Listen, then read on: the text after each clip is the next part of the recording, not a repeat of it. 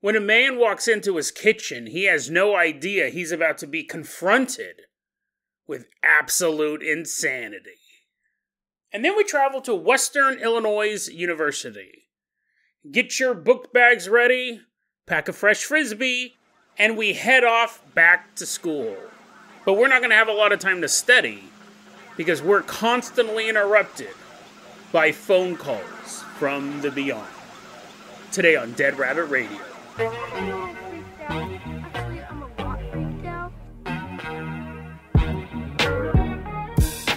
Hey everyone, welcome back to another episode of Dead Rabbit Radio. I'm your host, Jason Carpenter. I'm having a great day. I hope you guys are having a great day too. Hope you guys are having tons of fun doing whatever you're doing. We got a lot of stuff to cover today, so first off, running into Dead Rabbit Command, everyone give it up for one of our legacy Patreon supporters, Rabbitfish. Woohoo, yeah, wee! He's all swimming around, don't let him bite you. He's rabid. Rabbitfish is a longtime supporter of the show. YouTube commenter from way back in the day. Very, very glad to have you still part of the show, Rabbitfish. You're going to be our captain, our pilot this episode. You guys can't support the Patreon. I totally understand. I really do. I do, honestly, because I don't support a lot of Patreons myself. That's okay. It really is. Just help spread the word about Dead Rabbit Radio. That helps out so much. Tell your friends, tell your family, tell everyone you know. Dead Rabbit Radio is your favorite paranormal show. Also, just a reminder to the Patreons, we are having our monthly movie night this Friday. It's going to be Friday, June 30th at 7 p.m. Pacific Standard Time. We're going to be watching a lot of really cool short films, including some Alex Magana ones. Alex Magana is a very impressive short filmmaker. He puts out a short film a week. It's crazy. Rabbitfish, let's go ahead and get this party started. I'm going to toss you the launch codes for the Lego Morph launcher. We're going to try this again. What's it made out of Legos? What's a Lego? Is it Lego Morph? Never mind.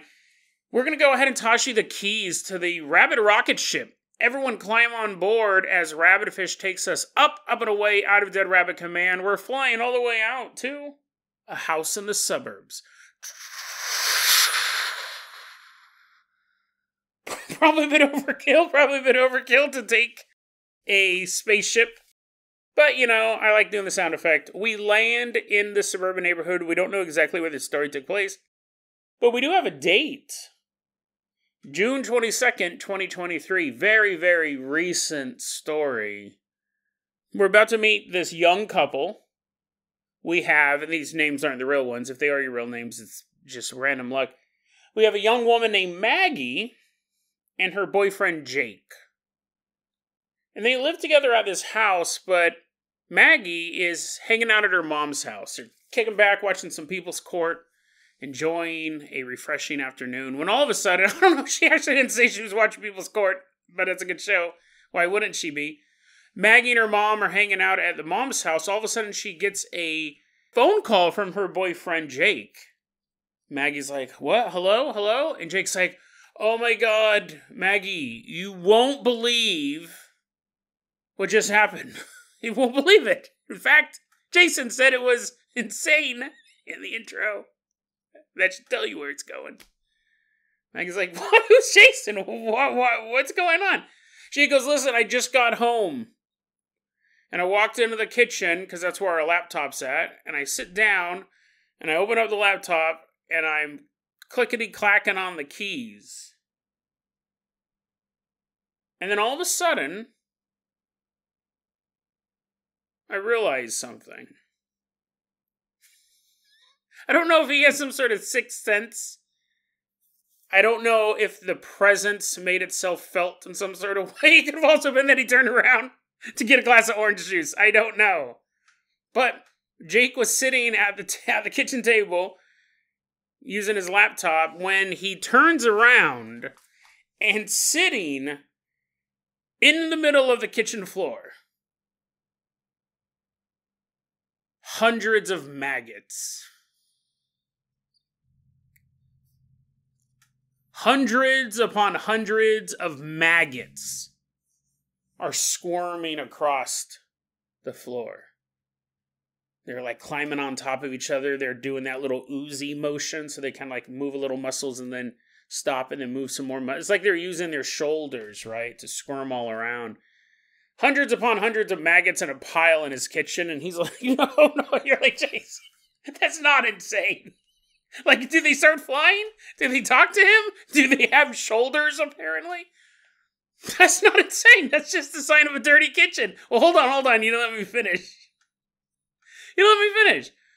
Jake turns around and he sees hundreds and hundreds of maggots in this giant, writhing pile on his kitchen floor, and he's like, I'm going insane. You're like, Jason, wait, is this seriously all that it is? Here's the thing, yeah, it is just a pile of maggots. They're not supernatural. Well, they might be, but they don't fly around. They don't form a giant mouth and start talking to him about how he needs to now find an axe and start killing demons, but they look like humans. It's just a big pile of maggots in the middle of the kitchen. And Jake, he didn't go insane. He just got a broom. Well, this is gross. I've never dealt with more than, in my life, I probably dealt with 5 maggots at a time. Maybe. So the idea of if I came home and found hundreds of maggots in a pile, that would shock me too. I wouldn't know how to get rid of them. I would have never thought. I mean, once I read this, I go, "Oh, that makes sense." He just got a broom and he swept them outside. But I would imagine the maggots would be like hanging on to the bristles in the broom. They're like getting stuck in there, and they're like, "Hold on, boys, we're almost flies. We'll get out of here soon." Like, it would be like sweeping up SpaghettiOs, sentient SpaghettiOs. They're all squirming around. It like maybe a dustpan or a push broom would also work. Scoop them up. Well, anyways, he's able to get rid of these maggots. He brushed them outside the door. Now, while the beginning was a little clickbait, he did not go insane. He's not currently locked up in a loony bin. He's like, no, they're putting the straitjacket on him. He's like, no, now I'm a maggot. I'm king of the maggots. And they're like, okay, lock his door, put him in the soundproof room. King of the maggots, it's me. He didn't go insane, but here's the thing about this story. I do find this story super interesting. 1, because it's disgusting. 2, because Jake and Maggie, they say, we have checked all over the house. There is nothing in this house that could produce hundreds of maggots. Not in the sense like, yeah, there are flies and stuff like that, but the house has never been stinky, like there's been a decaying animal. They've checked all over the house to see where could these maggots have come from. They can't find any source of these things. Hundreds of maggots just right in the middle of their kitchen floor. They can't find any source of them. And someone said it's possible that they were in the ceiling, like in the attic area of the house, and they were falling through a light fixture. If it was directly underneath a light fixture. But I think, a lot of times people are so quick to debunk these stories. Remember, he walked into the kitchen, sat down, and started using his laptop. And then he discovered the maggots. I mean, if you walked into your kitchen, there could be a maggot or two that you don't notice at first. You're like, oh, yes, my fresh bowl of rice. Yum, yum, yum. Not knowing that you just ate 2 maggots. But it would be a little hard to walk into your kitchen and miss a giant pile of maggots. I mean, it'd just be a little more difficult. So what it seems like is he walked into the kitchen, there were no maggots. He starts working on his laptop, he gets up, hundreds of maggots. And it's so interesting when people post these stories online. This was posted underneath the name That Space Alien. That was the username. Maggie was the one who posted it. There's always this super fast rush. You just see a ton of people trying to debunk it. It's weird. It's like a race to the bottom a lot of times. And they don't read the narrative. They're not actually reading the story. They're just like, maggots? They're just immediately typing in their comment. So they appeared in a pretty short while, hundreds of maggots. They're not falling out of the ceiling. They're not there by any natural means. And that's really what I'm getting at is, yes, it's fun to talk about maggots. But I would also think that these were not maggots from this reality. Or at least not from, I'm not saying they're like interdimensional maggots, but it's possible that, just put on our conspiracy caps here, bear with me. You're like, Jason, just stop talking about maggots. I'll do anything you want. What I'm getting at is these maggots may actually have a paranormal source, and I don't really know what it would be. I don't know if they tumbled through an alternate dimension or the Mandela effect. They shifted realities. Maggie and Jake used to live in a really, really crummy house. And then he was walking home. He was walking in the door and he's like, oh, law of attraction, I don't want to be covered in filth anymore. Give me the house of my dreams.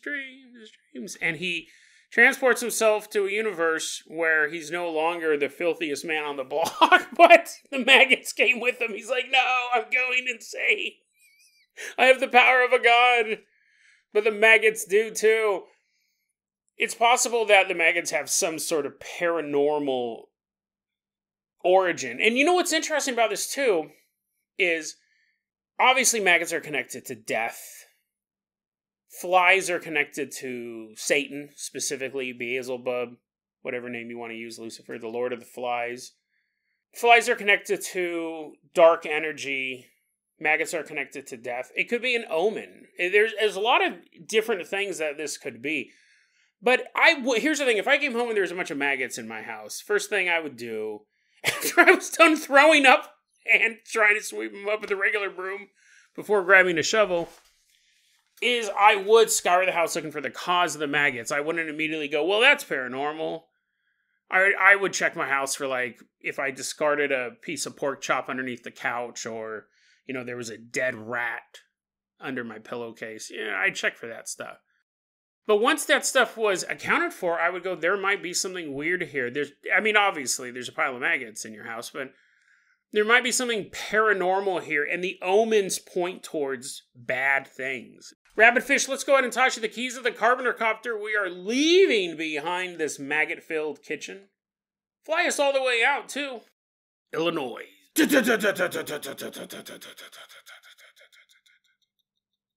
We're headed out to Illinois. Specifically, we're headed out to Macomb, and more specific than that, let's go to Western Illinois University.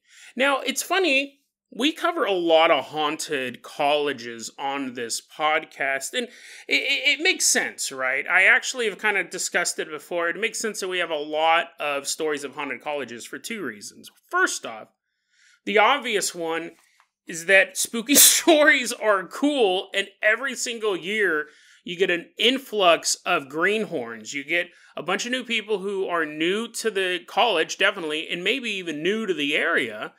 And you can fill these freshman heads with all sorts of creepy tales, and it's fun to scare people. But there's also, that's the skeptical answer, and I think that's why these stories at least spread very quickly. Now, you could say most of these stories are fake, Jason. They are just out to scare people. But I think they definitely were more scared. We have a heightened level of anxiety when we're in a new place. So when you show up and you're in your dorm, and all of a sudden your roommates are telling you, hey, I heard that every night before you go to bed, someone's going to break into the fridge and eat your food, and it's a ghost, and don't blame me. You're going to hear stories about if you go to the shower late at night, you'll hear a girl banging on the stall next to you, screaming for her life, and you check and there's no one there. And you're already anxious, you're already away from home for the first time. These stories are easily going to spread, and you could say, no, they're just made up.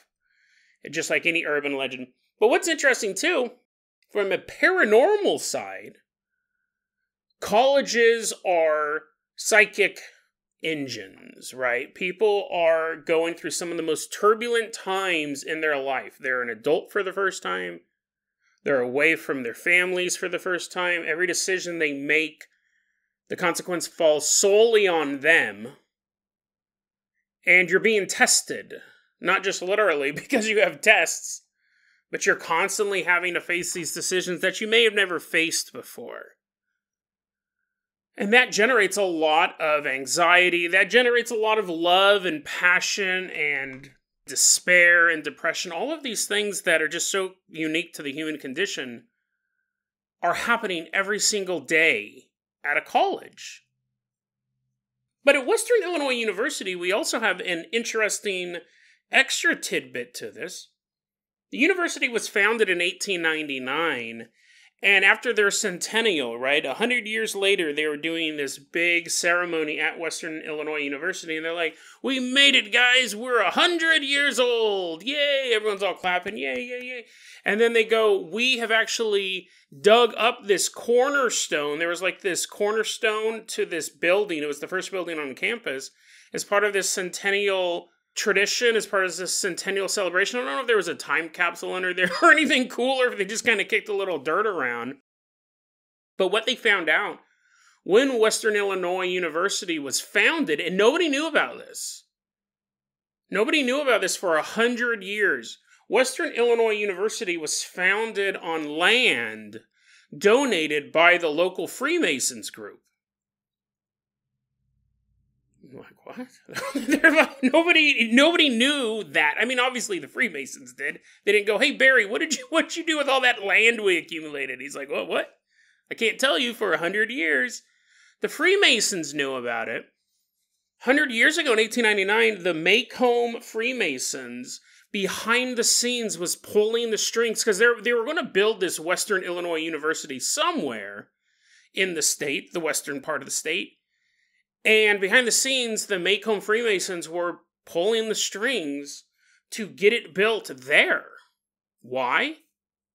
Who knows? A bunch of different cities they could have went to. They're pulling the strings. They got the land. They got all this stuff organized. And this information was hidden in the cornerstone of the original building on campus. Now, did the Freemasons have some sort of nefarious... You're nodding your head right now. You're like, yes. Did the Freemasons have any sort of nefarious goal in founding this university? We don't know. But Freemasons are definitely deeply connected into conspiracy theory lore. And I think in a lot of ways they're connected, and in a lot of ways that people don't realize or expect, they're also connected to the paranormal and spiritual world. There's a lot of stories about behind-the-scenes Freemason stuff that's very, at the very least, ritualistic. And at the very most, trying to tap into greater power sources beyond what mortal man would know. So it's very interesting that this college we're about to look at, that has some standard haunted college stuff, and then a few things that we haven't seen before. It is interesting that they are behind this. Is it nefarious that they create some sort of psychic sucking machine so they could use its power for their own purposes? Or do they just want to have a nice university in their neck of the woods? We don't know. However, let's take a look at some of these ghost stories that are happening on a lot of these people say are still happening today. Western Illinois University. First off, grab your skateboards, kids. We're skating across campus. This is taking place during the summer. The campus is abandoned at this point. Even the janitors are gone for the season. Woohoo! We're on our skateboards. We're grinding down the stairs. Whee! Let's head out to Bayless Hall. Hey guys, let's get off here. And now we'll just walk calmly. I guess we could skate through the building because no one's going to stop us. We're in Bayless Hall. Let's head to room 117. We're walking up there, and apparently this room is haunted because way back in the day, there was a student there who was secretly pregnant. But she knew she was pregnant. Nobody else did. And so people are just kind of going about their day, doing their homework, and walking down the hallway. And this woman, we'll call her Becky, she's like, "Oh, my stomach hurts, I've gotten progressively bigger, but no one's noticed for the past 9 months. And now my stomach hurts. I know what this means. The baby is coming, but I don't want to have this baby. So I'm just going to go into my room and give birth to it," which is crazy because it takes a while at a hospital. I know some people are different, but I'm guessing this baby just kind of fell out. And then she has the baby. What was her name again? Becky? She has the baby and she goes, "I don't want this baby." So she threw it down a trash chute. You know, like they have those things a lot of times in like high multiple story apartment complexes. You open up the trailer. She doesn't know what a trash chute is. I do live in the modern world. Throws her baby down the trash chute and then hangs herself in the closet. Apparently that room's haunted. People complain about ghostly occurrences in there. I didn't write them down. I forgot to write the ones down for that. You're like, Jason, what? What is it? Is it orbs? Is it people knocking on the walls? The sound of a baby crying? I don't know. I forgot to write it down. But anyways, let's move on to the next one. Because, that's also in... I also didn't write that one down either. So apparently in Bayless Hall, room 501, another student hung themselves. So they don't say why that person hung themselves. They're like, oh man, my only goal in life was to throw a baby in the trash, and I didn't do it. Ugh. Don't worry, these other ghost ones I wrote down, but apparently Bayless Hall has just some average ghost activity. The stuff you would expect when 2 college students kill themselves and a baby flies down a garbage chute. Let's head off to Simpkins Hall. We're now at Simpkins Hall. Apparently this one has had a lot of odd and creepy ghost encounters. Whatever happened to Bayless Hall obviously didn't impress me that much because I didn't write it down. But Simpkins Hall, people on the 3rd floor of the building. So apparently this is where the theater is located in Simpkins Hall. Because a lot of people who are working late in the theater, and just people kind of walking around Simpkins Hall day or night, will hear the sound of jingling keys. Actually, I'll go get my keys. You're like, Jason, seriously, out of all the sound effects you've ever done on your show, this is the one you get a prop for? If you're walking down the hallway of Simpkins Hall, you may hear this sound. Probably not so aggressively. It's not like the guy's jumping up and down. It's not like he's running a marathon. If you hear the sound of jingling keys when you're at Simpkins Hall, you're hearing the sound of a ghost janitor. They never said how he died, but he died. And now his ghost forever roams Simpkins Hall. And people have reported you can hear the sound of a janitor's cart being wheeled around. And sometimes it sounds like he's emptying trash into this phantom cart. I talked about this on yesterday's episode. I go, how terrifying would it be that if you die at your job, you then have to do that job for the rest of your life? Like, maybe this guy really loved being a janitor. Maybe this guy loved the art of the custodian. But probably not so much that he wants to do it for the rest of eternity. But there he is. You can hear him going about his day, doing his job, the jingle of his keys.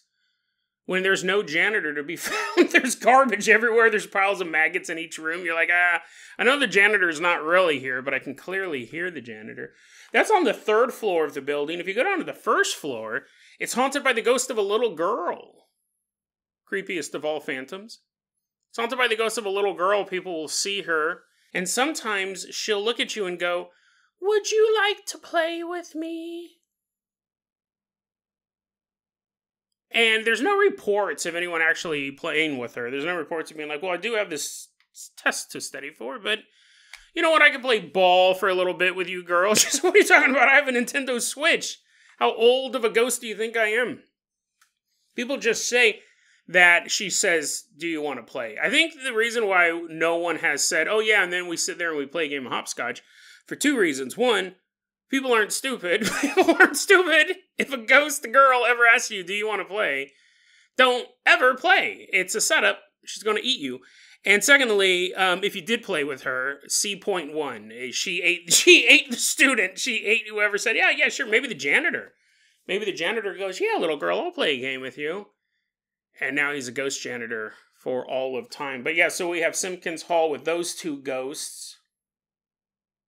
Thompson Hall, we have stories of, I think this is like a dorm, because people will say, you'll hear banging or knocking on the walls of your room, and before you go, well, Jason, that's just the person in the next room over. They said no, like if the room is sectioned off, let's say you're in the living area, you'll hear the knocking coming from your bathroom. And when people have said we've heard it on our walls, like our living room walls, no one was next door. Because obviously, if someone was knocking on your wall and you knew that someone lived there, you wouldn't even classify that as paranormal. That's just annoying. You call the RA. But you hear the knocking, and it's not coming from a human. Here's a weird thing. I did a quick research check, something I should have done before I started recording the episode. I looked up Bayless Hall's ghost, because there was another ghost I didn't write this stuff down for. I'm starting to slip. I'm starting to lose it. Thompson Hall, they would hear... No, we already did that one. Tanner Hall is apparently the 12th floor of that building. That must be pretty tall. Is haunted. Back in 1972, a student apparently was having a water fight. I don't know if they had squirt guns and throwing water balloons or whatever. It probably wasn't permitted. They fell down an elevator shaft. They were like, "Oh no, I don't want to get wet, even though I started this water fight. I'm made of sugar." As he was trying to avoid getting wet, he fell down an elevator shaft to his death. His ghost is sighted walking around the 12th floor of Tanner Hall. But while I was looking that up, I said, since I got the computer in front of me, let's look up Bayless Hall. What actually were these ghosts? What actually did people see? And what's interesting about this is what they would see is things like flickering lights, cold spots, hearing eerie noises. Like I thought, it was just a generic thing. That's why I didn't even write it down. But on this website I found, IllinoisHauntedHouses.com, I'm looking at this, and I guess there's some controversy about the Bayless story. One person says that, yes, a woman did throw her baby down a trash chute at Western Illinois University, but it was at Corbin Hall, and the baby survived. The baby survived the fall, and she didn't hang herself. So different hall, same babies. I mean, those details are pretty specific.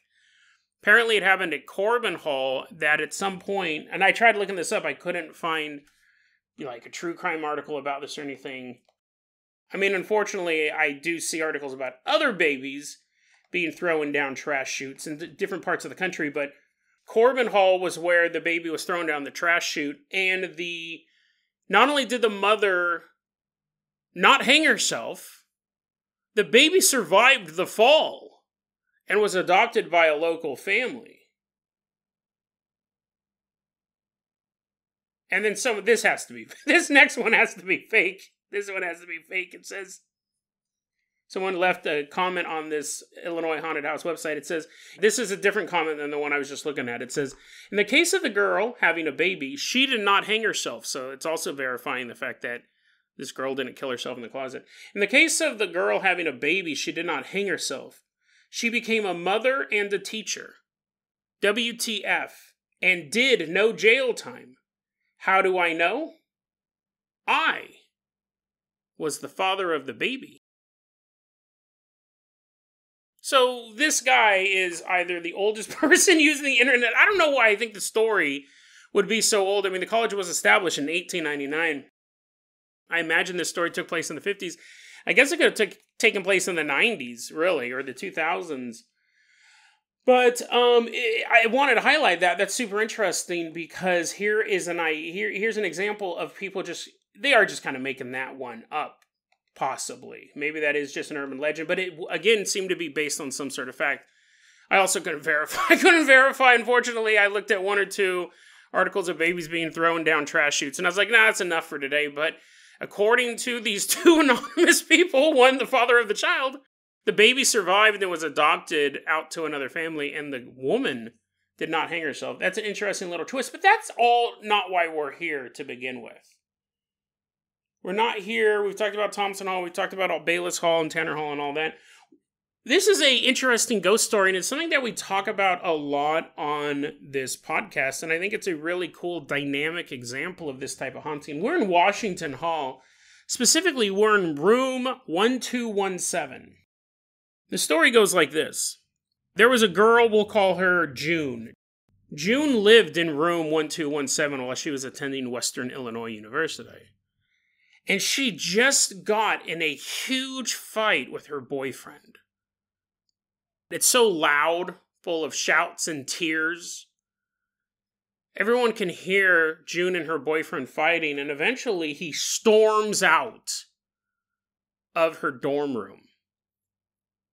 June, who's just in pieces at this point, we don't know what the fight was over, but whatever it was so painful. It was so draining that June realized she couldn't go on any longer. Whether it was a breakup fight or someone got caught cheating, whether they always fought or this was their first fight, whatever prompted this argument, this would be their last fight. Because June ended up taking her own life in room 1217.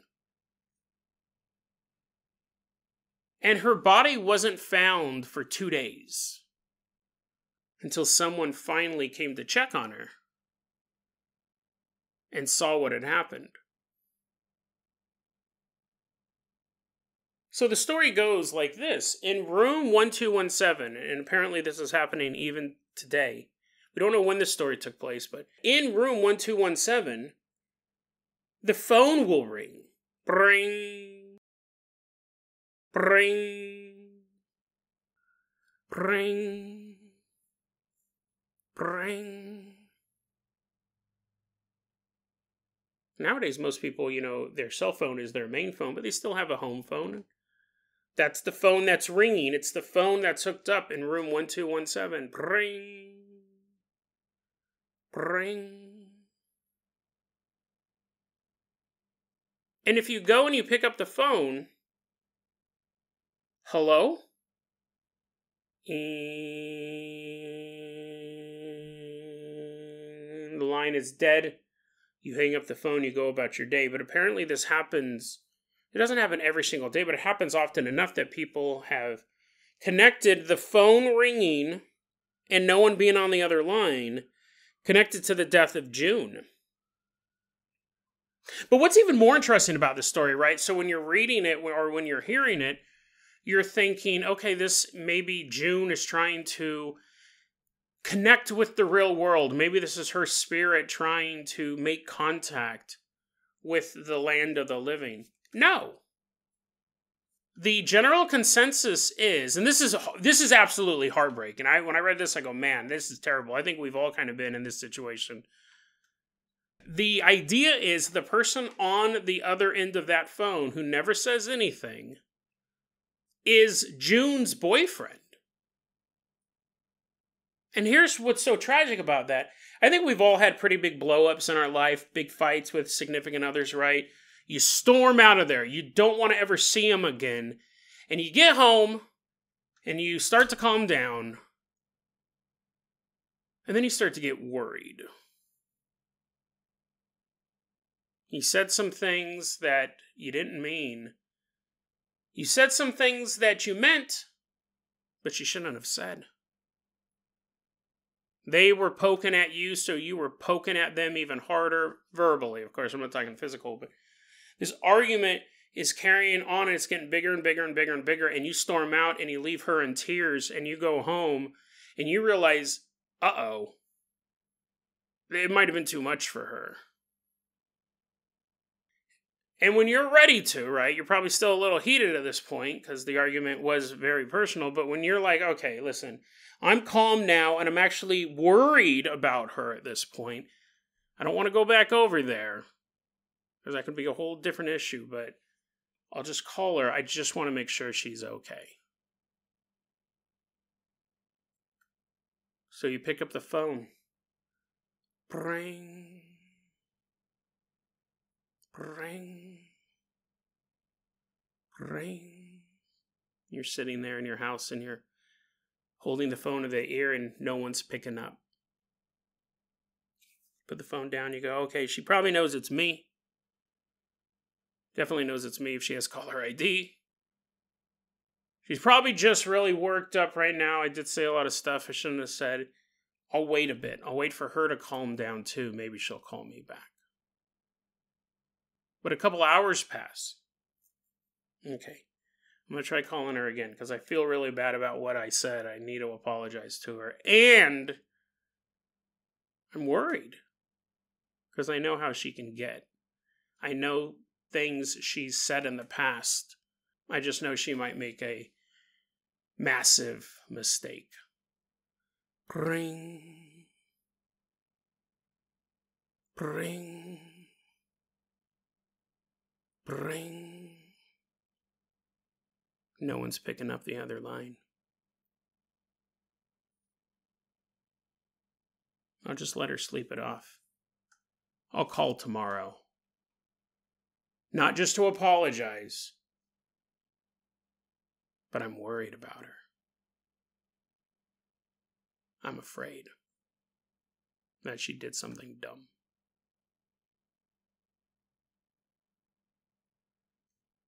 And the boyfriend, I imagine, called off and on for those 2 days, calling the phone of a dead woman. And each time that phone didn't get picked up, each time he called her and it just rang and rang and rang and rang and rang, his fears swelled. And we've all done this, right? We've all been in this situation where we do get in a huge fight, and after we leave, after everything's starting to calm down, you do start to think, oh my God, I said some horrible things to that person, and they may do something really, really dumb. And you start to play this mental game where, one, you're imagining the worst, and you do want to call her up. You do want to talk to her, but you also don't want to overreact. Your brain's going, no, she's not going to do that, dude. Just calm down. And you're constantly playing this thing where you don't want to overreact. You don't want to spark another fight. You may not necessarily want to apologize, right? You may feel like your side was warranted. You may feel like this, or at least part of the fight was just the heightened emotions that made it so dramatic. So you're not ready to apologize. You may not even need to apologize. She may be the person who did the wrong thing, but you're fighting this constant battle. You're terrified. You're worried. But at the same time, you're afraid that you may be overreacting. You're not actually going to drive back out there.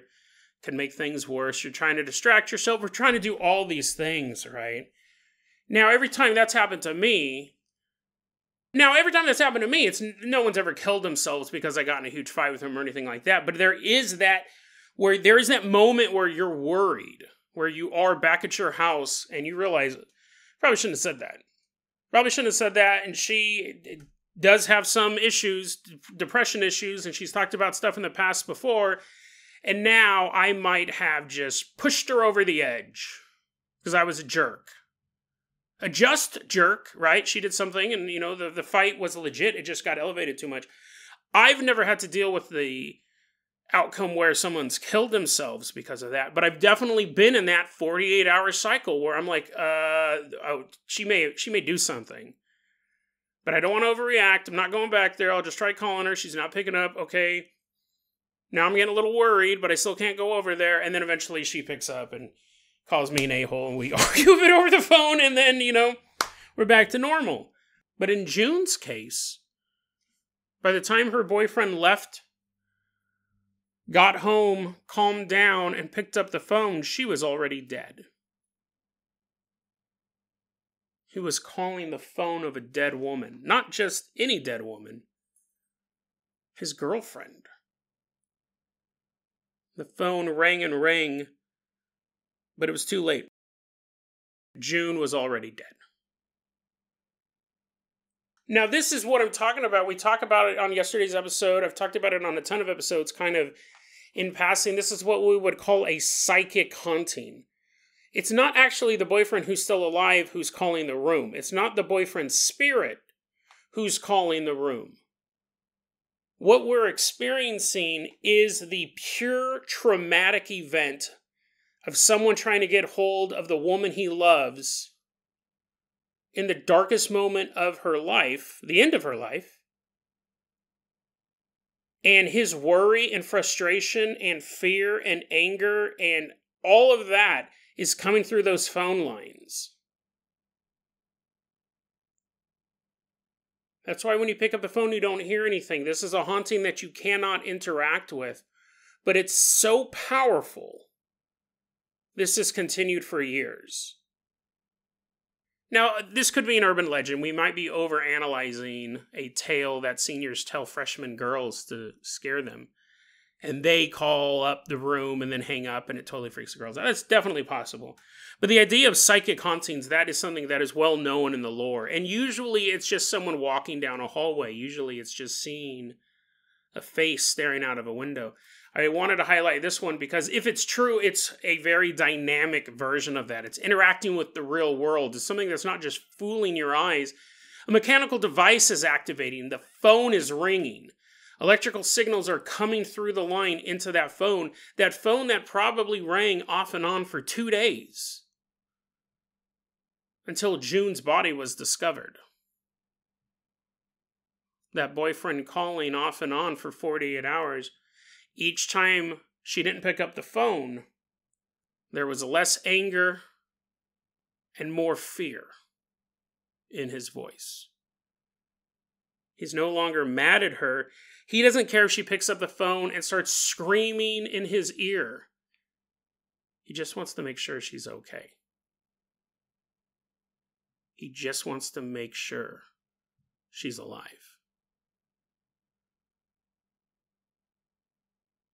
He's going to keep calling until he hears June pick up the phone and tell him everything's okay. Then he can be relieved. Then he can relax.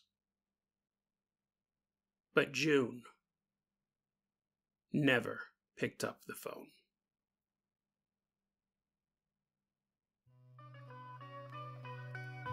DeadRabbitRadio@gmail.com is going to be our email address. You can also hit us up at Facebook.com/DeadRabbitRadio. TikTok is @DeadRabbitRadio. Dead Rabbit Radio is the daily paranormal conspiracy and true crime podcast. You don't have to listen to it every day, but I'm glad you listened to it today. Have a great week, guys.